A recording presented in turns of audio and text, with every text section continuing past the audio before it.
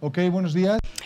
Good morning to all of you, and welcome to this panel where we are going to speak about regional integration as, well, something that is a topic that we have discussed for decades. This regional integration has started up, has come to a standstill in a region that, differently from Asia and Europe, has not really understood foreign trade as something that could help development.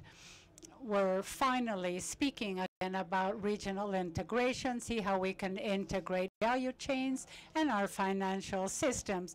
Still in a very incipient stage, of course, but I do believe that this will grow in a global context where we have protectionism and where the great leader of globalization is moving backwards and creating tariffs for aluminum and steel. We have with us the executive secretary of Mexico, Troyjo, who is the he says, the leader of the BRICLab at Columbia University in New York.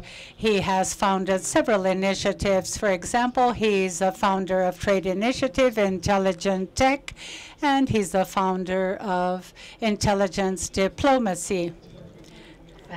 And he's a fan of Corinthians. He's quite happy to be here. Well, an identity with football is very important. We should see if this will be a break to trade. Nicola Calicchio, a managing partner Latin America at McKinsey. He formerly was a leader for Brazil, and his last sectoral work focused on consumption goods, and he has a very sound knowledge on value chains and opportunities to improve them. Alejandro Ramírez, the CEO of Cinepolis, the second largest movie chain throughout the world. He's also the chairman of the Mexican Chamber of Business, representing the main capitals, as well as a specialist on economies under development. He took place in the government and in OCDE in terms of development policies, therefore with very good knowledge. And Alicia Bárcena, the executive secretary of ECLAC, the Economic Commission for Latin America and the Caribbean, and expert in terms of development issues and working on an agenda for inclusion and for sustainable growth in Latin America. Once again, a very necessary voice in this debate on trade and growth for the region. I would like to begin precisely with Alicia to hear from her how this region that has been so resistant to trade, thinking that trade would mean surrendering your domestic market, how this is evolving to a different model. First of all, we have to put the problem in context. There has been an upscale of protectionism coming from one of the great promoters of free trade, which was the United States. Nowadays, this is in the hands of China. China seems to be the one fostering opening and free trade. And multilateral negotiations have not been very successful. The WTO meeting in Argentina pointed to these problems. We do have good news in the region, perhaps as a reaction to this uncertain and very turbulent situation due to the increase of tariffs in the United States, this race towards protectionism. Last week, and we had Secretary Guajardo in the signature of the Comprehensive Trans-Pacific Partnership. The 11 countries without the United States, of course, decided to sign this agreement, a very important signal to the region and to the world. Secondly, I see a greater opening in terms of Mercosur.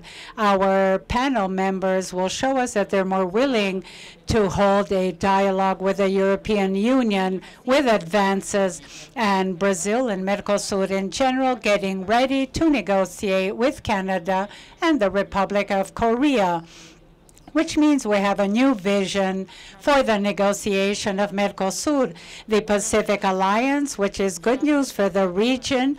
It has opened up to 4 members, Australia, Canada, New Zealand, and Singapore, already with a desire or will for convergence and divergence, for a greater dialogue between Mercosur and the Pacific Alliance.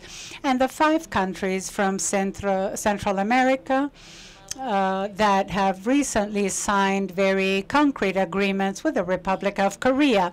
Mexico and Chile, in turn, are negotiating with the European Union, and China is extending its proposal towards Latin America. At the recent meeting of CELAC in China, it was a ministerial meeting. Some agreements were made, and there is a new look of China towards the region that has not materialized in trade terms or investments, except for a single issue that refers to steel. So they're no longer going to only buy commodities, but they will make productive investments. They are already acquiring important companies in energy and electricity, as well as in Peru. So there is a change in China's strategy. To conclude, I would like to mention the problems that I foresee. Our region has decided to look for partners outside and not to integrate internally. The figures point to this. From the total exports in the region, only 17% are marketed among the countries of the region. The most integrated sub-region is Central America with 32%, followed by Mercosur, with significant power among themselves. But in general, the figure is 17% compared with 65% for Europe and Asia, with more than 40%. Europe and Asia have decided to become integrated and then to go outside. We are fragmented and we're individually negotiating with other countries. Now, which are the advantages of an integration? We can leverage manufacturing, SMEs, and value chains that you were mentioning, the integration of production and not the movement of goods and services. How to go towards an integration of production and value chains. Which are the problems? We have 20 million square kilometers with a very difficult geography, with poor infrastructure when it comes to transportation and communication. And we, of course, gravitate towards the United States. Believe that United States and its policy is not only geared to Mexico. I don't believe this. I think that their look is geared to China, using Mexico because this is a country with a surplus. United States has 3 or 4 large economies that have a surplus: China, Germany, Japan, and Mexico. So many of their strategies are geared towards reducing their own trade deficit, and of course, this is impacting the entire world with the increase of tariffs in aluminum and steel. For the time being, Mexico is exempt from this. We will see what we hear from the secretary. They said that we would be exempt for a while. This is interesting. This could be a negotiation strategy, but I do believe that Latin America has to attempt to diversify its trade partners within the region. We are a very large market, 600 million people, and see how we can obtain that convergence between Mercosur and the Pacific Alliance. There are opportunities. Many will speak about this. The digital market is an excellent opportunity for integration, not as contentious and controversial as the other issues, perhaps the least controversial. and nothing like a good case to show what it means not to have integration. I was speaking to Alejandro Ramírez, that has an important operation in Brazil, who is working in the United States, Mexico, and India. This is a truly multinational company.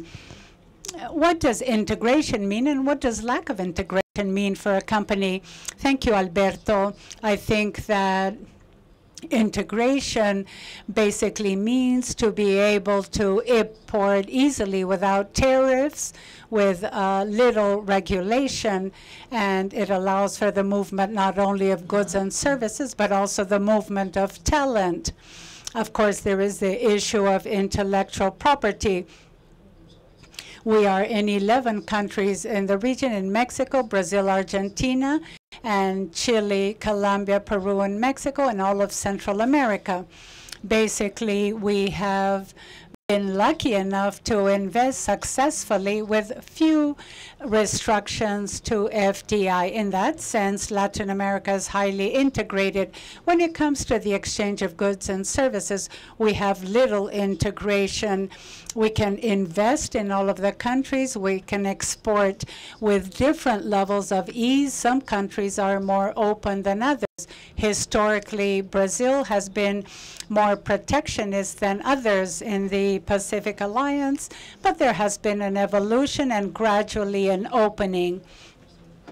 We are now faced with the threat of ending the free trade agreement of North America with Canada and United States. We import a large amount of goods from U.S. The corn that we use for popcorn is American because we don't produce this corn in Brazil. It is produced in Brazil. We have always imported this from Kansas, Missouri, and Iowa. Now that this threat looms, we have begun importing more from Argentina to test it. And although there are no tariffs for corn from any country to Mexico, the Argentine corn is 15% more expensive because of the logistic and the distance, and a lead time of an additional 35 days compared to importing this from the USA. We haven't tested Brazil so far, but this is a product that we could replace if we have to cancel our free trade treaty, and if we have a trade war. We do hope this will not happen. But we can do a great deal to become ever more integrated. This cost of 15% is due to the lack of infrastructure of logistics that we have in the region, and trade facilitation. That represents a great deal of red tape in our countries. We need to advance in terms of trade facilitation in Brazil and Argentina. In Brazil, there is a great deal of red tape, and we have seen a positive evolution in Brazil. When we came here 10 years ago to import a chair, we had to pay a tariff of 10%. This has been reduced to 4%. And something that we recall at Cinepolis that is tragicomical, if we import cheese for nachos from Brazil to the United States, when the container came to the customs in Rio de Janeiro, it was held back, and they stated that the import license had changed. We could no longer import dairy products with that license. The cheese remained at customs for 6 months and, of course, was completely lost. This is one of those cases that should not exist. We should facilitate trade among countries in the region and with the rest of the world. Although there has been an evolution, there is still a great deal that we can do to facilitate the movement of talents, to bring Mexicans to Brazil or to take Brazilians or Chileans to Mexico. There is a regulation. In Mexico, it is difficult to obtain work visas for Latin Americans, for foreigners in general. It's too costly to take an expat from a country in Latin America to Mexico and vice versa, or to bring Mexicans to Brazil, which tends to be a very tedious process. This also could apply to higher education, where we could have more university exchanges. And I would like to conclude with intellectual property in films. We see few South American films in Mexico and vice versa. We see very few films of Mexico and Brazil, Argentina, or Chile. What is happening is that the story of successful films are bought, and a remake is being done in Brazil and will be previewed in 2 weeks in Brazil with Brazilian actors and, of course, in Portuguese. And one of the most popular comedies, If I Were You, Se Eu Fosse Você, is being replayed in Mexico. There is this exchange, but we still don't have that culture of watching films or content from other countries as we can see on television. Very interesting. Nicola, you are an expert from the viewpoint of companies. McKinsey has a very interesting study for 2017 that speaks about how Latin America could grow. Which is your vision of this issue of trade integration?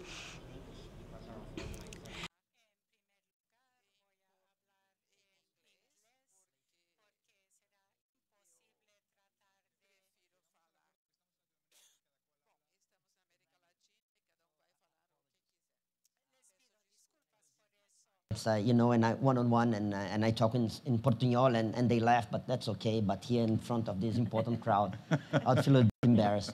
So, I mean, Ms. Ibarra and they're very clear, and they touched on very important points, right? Clearly, infrastructure in Latin America is very poor, right? A client of mine told me that they are able to import cars from anywhere in the world into the Spanish-speaking countries other than Brazil. Right? Even within our countries. You know, one of my other clients told me that it's cheaper to bring steel from China into Cali than from Bogota, okay? It's cheaper to bring steel from Cali, right, to Cali from China than from Bogota, right? I mean, it's completely crazy. And that is, I mean, a big barrier, no doubt about it. There are the mountains between Brazil and the other countries and so on and so forth. But I would argue that our lack of integration is much more due to mindset. Mindset of ourselves, of our society, our leadership. And I would particularly blame ourselves Brazilians. I think that we Brazilians are a very closed society, unfortunately. And I say unfortunately because I think that the openness to other societies is what really drives progress. History has shown us that since, you know, the Middle Ages, whatever, right, that China, a very prosperous country, what did they do? They were scared, they put a wall, they go into 400 years of, you know, slow decline. Portugal and Spain, small countries, didn't have any resources, they go into an expansion, and they conquer the world, and they become great powers, right? So that's the history. History is telling us over and over and over again. Silicon Valley has more than 50% who are non-Americans, the, you know, genius visa, whatever, and, you know, I would claim that Venezuela's biggest problem of all is that they have closed the country. I mean, among them all, the lot that they have, but closing, it's the biggest one. So openness, right, it's very important for prosperity. And Brazil particularly has a mindset of very close country. Since, you know, many decades ago, the oil is ours, right? That's the slogan to do the Petrobras, right? Everything is ours. We want everything. We hate everything that's from abroad, right? And even we are scared with competing, with all respect, with some other Latin American countries. With all respect, right? Brazil, with our size, I mean, we shouldn't be scared, right?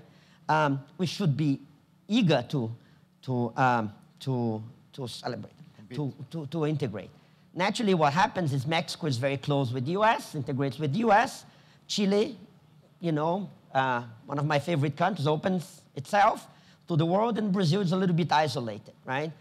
And then the mindset translates recently in some ideology as well, right, of connecting Brazil with Venezuela, Cuba, whatever, right? I mean, with all respect to these countries, these are not the global leaders that, you know, Brazil should have commerce with. So anyway, I would say that the biggest problem is mindset. Having said that, and given that infrastructure is a big problem, and will continue to be because our rate of investment is very low, and it will probably continue to be because, I mean, it's very hard to invest in this country. I think that there are two areas that we could dramatically increase our integration, and it's very easy. One is data, and the other is talent, as you said, right? I go to Brazilian universities and I ask how many professors we have that are international here. None. None. Very few. I mean, the work visa problem, I mean, there is no reason why we shouldn't change that immediately. It's not, I mean, importing in a world of competing for talent and for ideas, importing people, right? I mean, you're adding to your GDP, right? Because these people, you know, bring intellectual capital that will produce in the country. So we should be eager to open the country and to import as much talent as we can, right? So that is in the benefit of all countries to open up, to get foreign talent. So, I mean, I keep talking to regulators. I mean, I don't understand why it's so difficult to change those regulations. I mean, I'm sorry, I'm not in the public sector, and I have a lot of appreciation for public servants because it's very hard to effect change. But that is a clear. And the other is data, right? Data doesn't need, right, the railways or the ports in order to be interchanged, right? And when you have now a lot of these platforms that are being created, right? I mean, trade used to be a business of multinationals, right, in developed countries. Now, with the Alibabas and the eBays and the platforms and the Amazons of the world, there are thousands and millions of small companies that are being able to insert themselves, right? And we can exchange also data dramatically across across our countries and to integrate. And so anyway, I'm going to stop. That's part of the financial integration. Marcos, but also part of the problem of being so close and the lack of openness means that many of our economies compete in several sectors, so the integration would demand some kind of restructuring of our economy. So how do you see that in the short term? I mean, Brazil and Mexico, how complementary are they? Yeah. Because the international trade is based on the theory of specialization, complementation, so on. Now, the issue of complementarity is no doubt extremely important to try and devise how the future of integration in Latin America is going to be. But I think it would be fair to acknowledge that up until very recently, when you spoke to Latin America, there were essentially two kinds of integration structures being assembled. It was a sort of two-speed Latin America. On the one hand, you had countries like Mexico and Peru and Colombia and Chile organizing themselves in the Pacific Alliance. They did some structural reform. They were more open to the world. They were under the umbrella, some of these countries, of the so-called Trans-Pacific Partnership. So more openness to the world, more connections to globalization. And then you had another block in which you could include countries like Brazil, Argentina, Venezuela, maybe Uruguay, Ecuador. And they were sort of living under the aegis of what I like to call the import substitution industrialization 2.0. Nacional desarrollismo, very strong role of the state as the shaper of demand.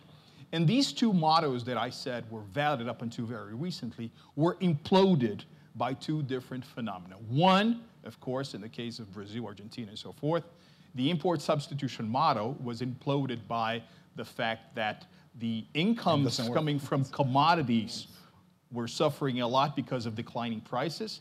And also the political system that surrounded such a model imploded as well, as it was very notably the case here in Brazil, with impacts all over countries where Brazilian champions had an important presence. And for the countries of the Pacific Alliance, we also lost the context given deglobalization, given Brexit, and most important, given the election of Donald Trump in the United States, and the United States walking away from TPP. So everyone is sort of, we don't have the rest anymore. In terms of the future of integration, let us separate at least three levels. Trade. Unfortunately, I do not see a lot there, especially for the reasons that you have mentioned. La cuestión de las complementariedades. It's been 7 years, Alicia, that How published that beautiful text on the issue of the characteristics of Latin American development. So we are still, unfortunately, producers of very low value-added goods. We are still very strong in commodities. We have not changed in a dramatic way our specific role in the global economy. So what are the complementarities here? They're very much limited when compared, for example, to the Southeast Asia Latin America equation or the European Latin America equation. So I don't see a lot of opportunities there. Where I do see a lot of opportunities is, one, in the issue of infrastructure that Nicola was mentioning here. I go to China a lot, and the last time I was there, I had the opportunity to speak to some people working at China's Development Bank, and I asked them, why is it that you do not invest in the so-called bioceanic railroad, right, that connects the Atlantic to the Pacific? It makes every bit of sense to you because of food security, because of your need to invest in infrastructure abroad. And said, listen, I would love to. But the thing is, for a project like that to take shape, you need at least the cooperation involving 3 or 4 countries. Because depending on the draft, it's going to be coming out of Brazil, going through Bolivia, or coming out of Chile, or through Colombia. These governments had never really sat down to discuss something like that. Coordination in order to face an opportunity coming from abroad that's so important. And the third, of course, level that I think, yes, we have a chance here is the issue of standards. Last week we had the approval of TPP Light. It's not so much about trade. It's not so much about investment. It's about playing according to the same rules when it comes to government acquisitions, environmental legislation, labor legislations. I think at one moment or another, the issue of intellectual property rights is going to return to the table. So it's about that. So if we can coordinate also the kind of standards that each Latin American country is going to adopt for the future, this will be, I think, a very important piece of news when reglobalization comes, when Mr. Trump is gone. And I think this is going to be sooner rather than later. The present government is rational, as was said in the earlier panel. Quiero agradecer al secretario. Secretary Guajardo that is with us because his agenda is very complicated, is facing the commercial trade with the U.S. His TPP is over, but last year, no. Now it's called TPP. So, thank you, Secretary. As part of the negotiations, and because you are the promoter of this new entity that starts with inclusion, with the route towards the Pacific, towards something bigger. And from the World Forum last year, there have been several meetings among the Mercosur governments to look for a possibility that these countries would be included within the Pacific route, and they could be within the CPTPP revised. I don't know where to begin with. Well, firstly, I would begin by saying that we cannot be confused. The fact of having a certain circumstance in Washington with a different vision does not mean that the world has a new wave of protectionism. We must identify very clearly what is happening in the global context. On the one hand, we have Europe with a treaty with Canada that's being operating from as of September 17, a new agreement between Mercosur and Europe, Mexico with an agreement with the Europeans, the new definition that exists in CPTPP, that is a TPP without U.S. with 2 frozen disciplines that were part of the American interest. But if we analyze this, like Mercosur and Canada, there is a global response to send signals that we must continue with the commitment of globalization and the free trade, even though we've had certain alerts from the point of view of certain failures of public policies, like Brexit, for instance, and what has been shown with the election in Washington. But we must be very concrete. We cannot make mistakes thinking that the commercial policy is a substitute of public policy. The opening is a condition for growth, but it is not the the only instrument to promote development and inclusion, and that is the mistake. What happened in the U.S. during 22 years of the treaty with North America? Nobody was concerned with the changes of technological innovation. They should have thought of these new strategic sectors that were left aside. This is the surprise of democracy, because we don't have the right policies.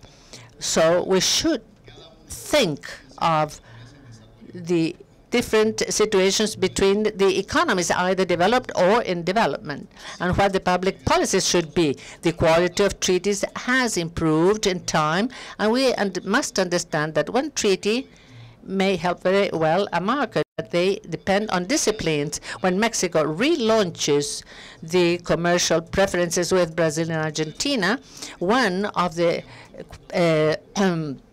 conditions in Mexico was that to include the disciplines, and this part of the negotiation is very much advanced, because the biggest value is in the disciplines, in the certainty of the creation of new opportunities for investment and development. So within this context, and talking of the new challenge that we have in Washington, we understand that the challenge is not for Mexico and Canada, but for the world, after the definitions of the tariffs for steel and aluminum. Clearly, this is not only oriented towards China. We saw the meeting in Saturday between the ambassador and from China and U.S. There's a new concept from the point of view of fair trade in Washington, and we will have our own responses. Each of us must have our own responses, but we must continue working for the opening in World Trade Organization. In the last 2 years, we've gone from 50 treaties of free trade registered to 350 free trade agreements. Even though Alicia is right that the meeting of WTO didn't have the results we expected in Buenos Aires, but we must understand the problems of WTO didn't start with the new government in Washington. No, the situation was complicated in order to build consensus with a group of countries that were kidnapping all the results from Doha and changes with new projects with the information technology. So this starts with a real governance problem independently from Washington. So in the region specifically, and I'll take the personal risk of what I'm going to say is not necessarily an agreement from our alliance, but after having signed the new CTPP in Santiago that took us 1 year to redefine the project, Mexico presented 4 premises to go on. With this compression, Pacific Alliance has to take a new way, a new direction, because taking into account these 4 members, these 4 are part of CPTPP. Therefore, so that the Pacific Alliance may have a new opening, we must think of the Latin American integration. We must go beyond what we have dialogue with Mercosur, that is easing, it is cooperation, and we must give another step. We must think, if facing these challenges that we are having with Washington, to think of a real integration in Latin America. Would there be a possibility that a Pacific Alliance would be a platform for integration that would lead us to a value-added vis-a-vis with the historical change that Argentina and Brazil are interested in this possibility? This is a change, and this is what we have to count on. Now, what should move us is to a bigger degree of integration. There is a complementarity among countries. I would say that the first problem is the costs of transactions in the trade of our region. They are very, very high, as it has been said. We have developed connectivity. We have to liberalize services as to sea services and air infrastructure. But mainly, we must be aware that there are many complementarities. Mexico today is dependent of U.S. as to food dependency, and these are options where our sector, agro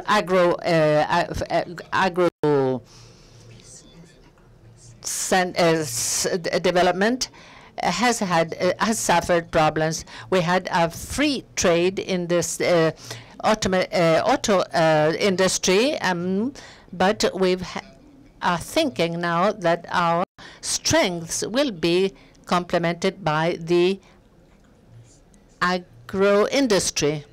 I would like to add something to what the Secretary has said and all the others. We calculate how much is the cost of the lack of facilitation for business measured through a precarious infrastructure, customs, and difficult negotiations, especially in the sub-envoicing in the frontiers. And this is equivalent to a 20% of tariffs. The average of tariffs is 2.5. It's not so high. The region has been bringing down the level of tariffs, but I believe this is due, specifically due to transportation, customs, and infrastructure. But I also want to add that we are moving from goods to bids.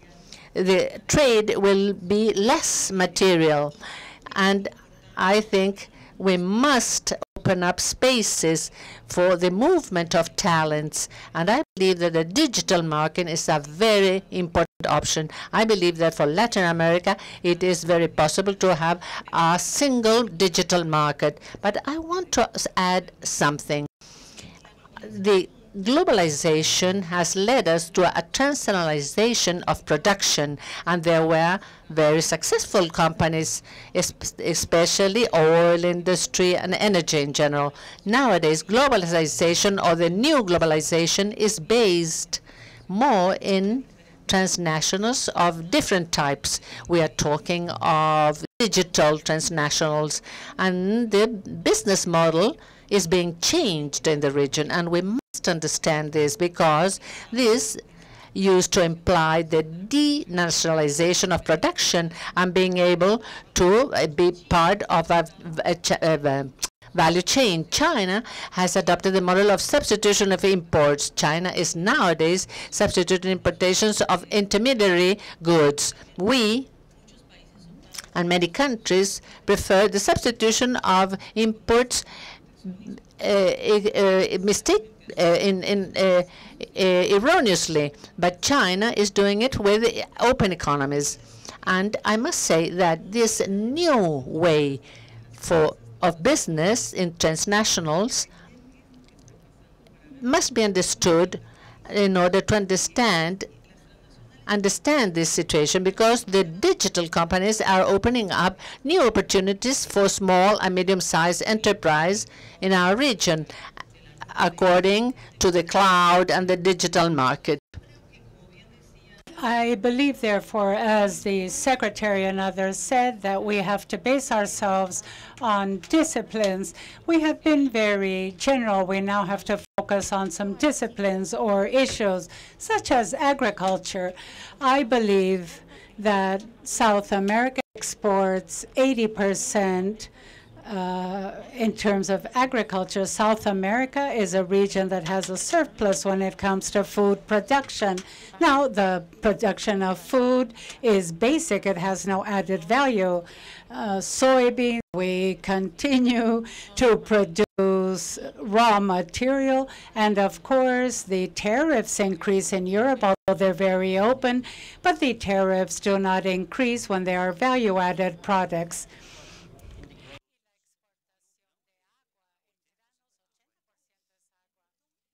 Exactly. Therefore, I think it is very important that we do look upon the complementariness and that ability of adding value to what we are doing. I'm going to mention an example. In the Pacific Alliance, the 4 countries export 85% of avocado. If they put the brand Pacific Alliance, if they become integrated in the market. There are difficulties, I understand, but I insist on this. I think it can be done. Even Europe would be willing to buy that brand, and that could represent a step forward. But we have to move to a higher level of to speak about how we can have joint trading companies, Latin American companies that will add the added value, that will market, that will become part of trade facilitation, and not allow entrepreneurs to act on their own.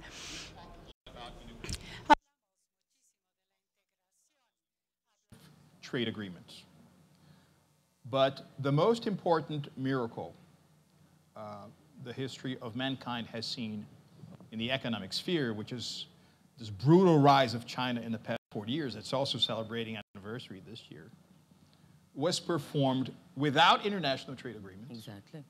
And without regional integration with China's neighbors. Why did it happen? Because China had a strategy, right? China had a right strategy that was open because it was given most favored nation status with trade in the United States and then later with Europe. They organized itself domestically to face these new opportunities. Today, of course, I don't want to undervalue the importance of both international trade agreements and regional integration. But do our countries have a strategy? I don't think we do. No, not so at all. having a strategy is as important as these two other platforms that have brought the prosperity to other nations. You could also mention South Korea. Alicia has said very correctly that many other nations in the world have also opted for import substitution. China is one of them. It was in the past. It is today. Same thing with South Korea. South Korea. As a matter of fact, Edgar Dasman, who wrote a beautiful biography of Raul Prebisch, was interviewed a couple of years ago, and he was asked, well, if Prebisch came back from the dead, and he was asked, is there any country in the world where you see your ideas flourishing? He says, yes, China. absolutely, South Korea, right? Korea, So okay. South Korea, the same thing, is import substitution in order to promote exports, not necessarily to cater to the domestic market. If I may add just a point here is, we talk a lot about U.S., right? But honestly, forget U.S. Yeah. U.S. is the past, honestly. The future is Asia. I mean, if a Martian, or, I mean, I don't know, because Elon Musk will go there, but maybe, I don't know, a guy from Jupiter would land here and say, you know, what's the Earth? They would say, oh, the Earth is the Asia, and then there are a few suburbs somewhere else, right? The rest of the suburbs are irrelevant. And I think that the risk that we have is becoming irrelevant in the world with the center of gravity moving to Asia, right? China is already the largest foreign investor in Brazil, right? It's not U.S. anymore, right? They are buying everything, right? And it's not only energy. I mean, we're talking about with Chinese But climate. they're somehow protectionist, no? What? They're somehow protectionist. Well, There is an agenda. but get to the point here. What Marco said is, we Latin Americans are wonderful at improvising, but are terrible at planning, right? That's part of our culture. We look at the Olympics, you know, until 1 month before the Rio Olympics, what's going to happen? We don't know, but it will turn out well, right? And it did, right? We're great at improvising, but I think that some of these things, we have to do a little bit of planning before, right? I mean, Well, I see some strategy in Yeah, Alianza but Pacifico. let me, I mean, in terms of the comment that the countries have to have a plan, that's exactly what I was referring when you cannot just support on open and free trade policies. You have to have domestic policies. Give you a very simple example in the case of Mexico. I mean, once we integrated to the North American market, the numbers are incredible. I mean, foreign investment, direct investment, before NAFTA, 2.5 billion. Today, every year, 33 billion. So it's multiplied by 10. Exports, from 1 to 8, the multiple. But the point is that when we did NAFTA 22 years ago, we did not liberalize the energy market. We did not restructure the financial market.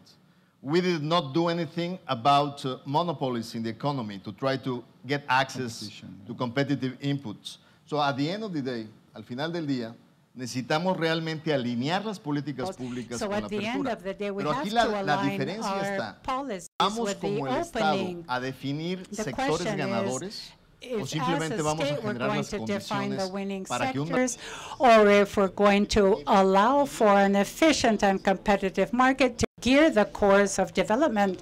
We cannot make mistakes, because the new industrial policy within an open framework is not having the state selecting the winners. The market has to define the competitive advantages in an open framework where all sectors will have to be efficient. We will now offer the floor to the audience at large for their questions.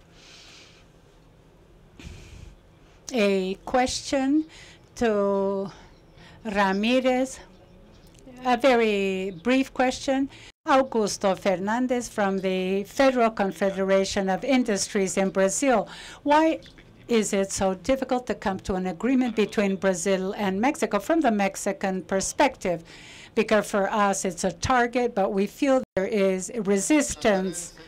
I will try to be very transparent. We have two challenges. The first, we truly need to open up our competitive edge so that Mexico can have opening in the agro-industrial sector, in manufacturing, and in the automotive sector. We have a point pending that we need to resolve. After what happened with the AC 55, the Mexican sector has been highly resistant. They feel that the commitments of the past were not complied with. Our argument is that precisely because of this, we're recommending disciplines in the agreement so that going forward, any step backwards will have consequences, penalties within that context of disciplines. Yes, the conditions are there. It is fundamental to move forward in this negotiation because it will be fundamental for a negotiation with North America. And the agricultural sector of the United States is supporting a renegotiation of NAFTA because the strategy for import substitutions will depend on the agricultural capacity of Brazil and Argentina. As a government representative, I am pushing towards this negotiation.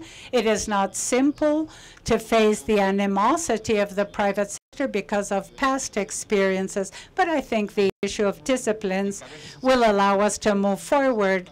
Alejandro, which is the obstacle for integration with Brazil? I think that the Secretary has summarized this very clearly. The automotive agreement with Brazil created that bitter taste in Mexico. They were unaware of the treaty, and they set forth a quota for the import of Mexican automobiles, and this has led to skepticism in continuing with the treaty.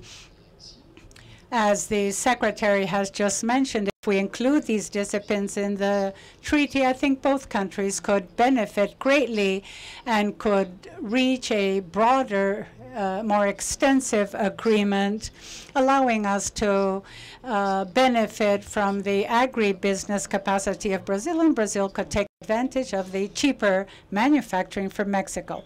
Additional questions? Noel Gutierrez from Mexico. My question refers to talent. As the economy becomes ever more digital and as it becomes more important to share between countries, which is a possibility of having a greater movement of talent in Latin America?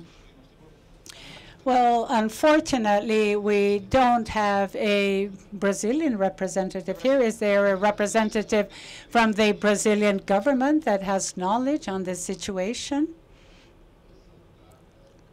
What I would like to add to this question, I'm Paulo Sotero from the Wilson Center Brazil Institute in Washington, but I'm a native of Brazil, and that is why I am addressing you in Portuguese. The issue of the talents. Marcos, we know that in Brazil, some very successful experiences took place within international and scientific cooperation. Petrobras is thanks to years of cooperation between engineers from the U.S. and other countries. Brazilian agriculture is what it is thanks to 60 years of cooperation between universities of Sao Paulo with universities from France and the United States. This has led to the most productive agriculture in the farms. We do have a problem with infrastructure. This is how we also created the third largest aviation company, an agreement of the Air Force of Brazil and the MIT, which ended up with the best engineering school in Latin America, the ITA, Embraer, that once it became privatized, became a large company. Now, I would like to know why in Brazil it is so difficult to remember our history, because we did the right things to produce talents. If a university closes down, we need to open it up. If the university is closed, our talents will go to other countries. I would like you to refer to that. That I try to approach it to the etymology of the word, which is talent means inclination, right? So for example, for Latin American country, what is the talent, the comparative advantages of agricultural exports? For a particular company, it's do more of what it does best. For an individual, it's your vocation, is that voice that you hear within you. That's originally the tradition, the notion of talent, and I agree with you that Brazil and many other Latin American countries enjoyed those. But with this new context of the so-called fourth industrial revolution, the same way that in the 80s we talked about reverse engineering, we have to talk about reverse talent. So you're very good at agriculture, very good. You have to be a producer, a manufacturer of large airplanes. Your company is in medicine. Well, it has to fare well also in the technology sector. You're an engineer. You have to understand poetry, right? The examples that you have just mentioned in the case of Brazil, like Ibarra, are exactly the kind of sample that we can extract from adding a new quality to the things that you already do best. This is what I think the fourth industrial revolution is going to be all about. And we are going to have to invest. We're going to have to liberate resources that are going to other things to foster the reskilling capacities, the training that are so needed. Otherwise, not only Brazil, but other countries in America will reach the situation in which by the age of 25, these naturally talented people were not given the talent tools of the 21st century. But like decades in the past, life expectancy at birth, even for a middle-income country like Brazil, is 75 years of age. So what is it that you're going to do with your life from 25 to 75? You're going to be useless to this talent-intensive economy, but you're going to be very useful to piracy, to drug trafficking, to the illegal commerce of arms. It's something that we certainly do not want. I would like to add, if you allow me, on the issue of, that he mentioned. I think those are exceptions that prove the rule. And I think that we look at Brazil, the history of Brazil is the society claimed for freedom, political freedom because of the dictatorship, and economic stabilization. Those were the two biggest demands from society from 1960 to 1995 until stabilization. And in those 30 years, civil society absolutely forgot education. Education in Brazil is a tragedy. That's the best word that describes education in this country. And the education system in Brazil was hijacked by the ideologists that used the universities in order to instill socialist mindset in students and in professors. That's what happened for 35 years. And we, social society, and leaders of the country closed our eyes, and we didn't even care about that. We didn't remember that.